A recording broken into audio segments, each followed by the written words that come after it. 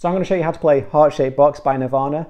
First, some domestics. This song is in drop D. If you're playing along to the record though, you're going to want to go drop D and then half a step lower. If you need the toilet, hit the pause button, we'll wait for you. Like, subscribe and let me know in the comments what you'd like to learn next. So I'm in drop D now. The song starts like this.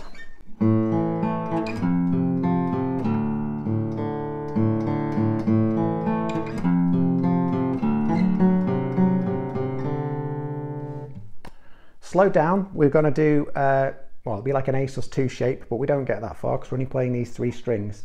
And the pattern is the same for each of these chords at the start. So we're going to go open A, then I'm going to play the next 2 strings fretted at the 2nd fret, and then back up on ourselves 1 string. So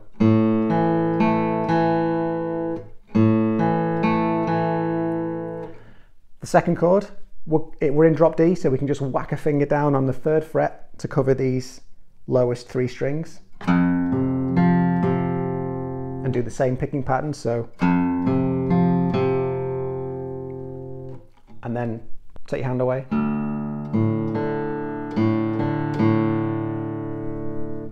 And then you repeat that. And then we're going to slide up on the D string from the 2nd fret to the 4th fret and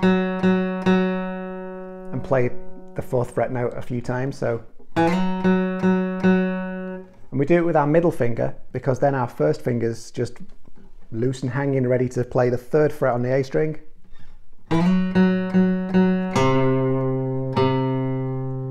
you play that note twice. And then the open D string. So. So that's your intro and your verses. So you just do that quite a few times over, really. So practice that over and over again. At some point, you're going to kick your overdrive in and you're going to go, leading you nicely into the chorus with your, hey, wait, I got a new complaint. Marvelous. Which is, so you're going to hit some chords, then you're going to do a bend. So you're going to go.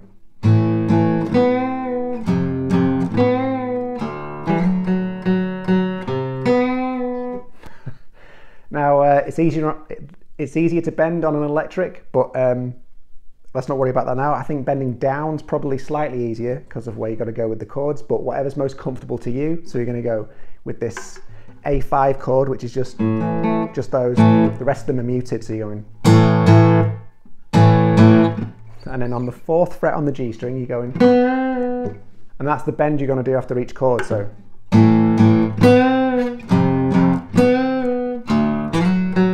And then you've got the last bit is the, and as you just play 1 note, so you got your slide, you play a few times on that 4th fret on the D string, once on the A string at the 3rd fret, and then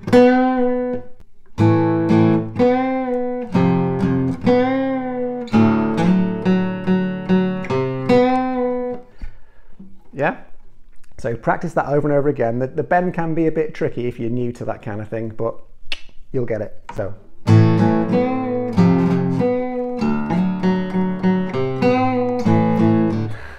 And so on. Okay? Okay, you're coming out of the chorus by doing these fabulous drop D power chords. So 3rd fret.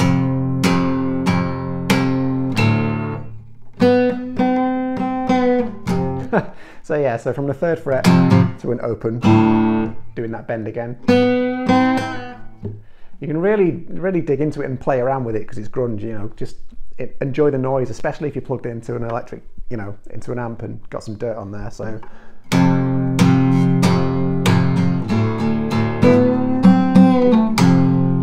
Oh yeah, so.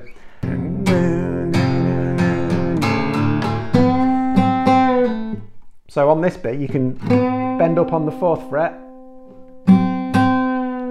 and you can pull off to the 2nd fret. So, and that's kind of roughly what's going on there. So,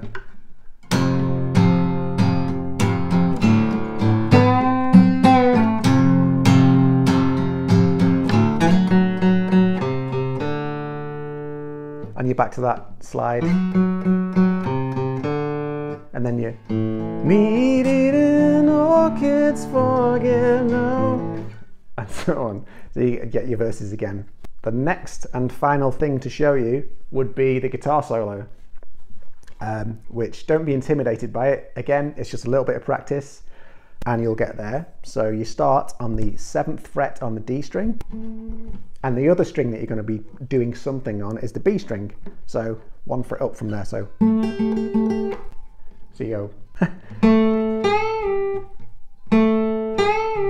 So I would, with your first finger on the 7th fret on the D string, and then bend up with your middle finger, or whatever finger's most comfortable, but it's probably going to be your middle finger, on the 8th fret on the B string.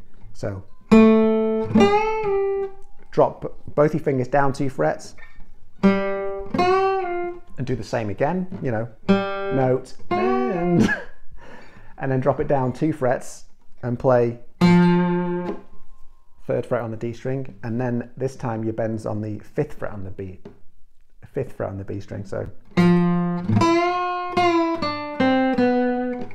and you bend, and then you're coming back to the 3rd fret there, and then 5/4 on the G string. So you're just walking down, and then you repeat that. So you go.